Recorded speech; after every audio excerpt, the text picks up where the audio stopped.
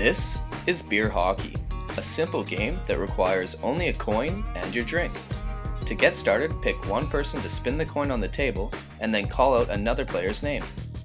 The player whose name was called then tries to hit the coin into any of the other players' bottles. However, the other players are able to block their bottle using their pointer finger and pinky finger, but not with their knuckle. If a shot is blocked, the blocking player picks up the coin and starts the game again. But if a player's bottle is hit, the player whose bottle was hit then has to drink.